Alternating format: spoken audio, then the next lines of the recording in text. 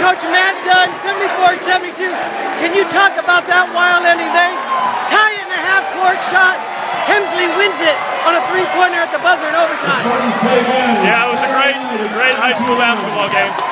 We didn't finish the fourth quarter very well. I guess we didn't finish overtime very well either, but sometimes when you have a great player, he bails you out, and that's exactly what Jeremy did.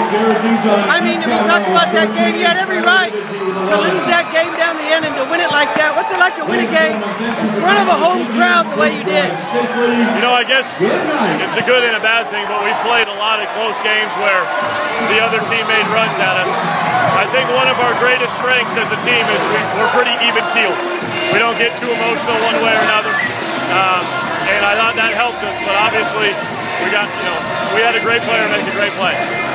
Congratulations, Hemsley. You are only a sophomore, but what you're doing here at Damien is magic now. Can you talk about that game winner at the buzzer right now to win the game?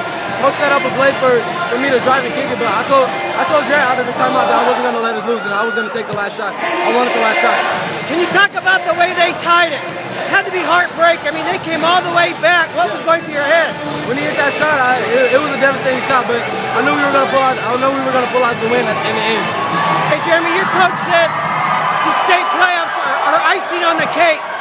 You guys didn't play tonight like it's icing on the cake. You played like you want to see how long you can extend this season. Yeah, man, we weren't ready for the season to be over at all. This is what we live for. We want to continue to keep playing.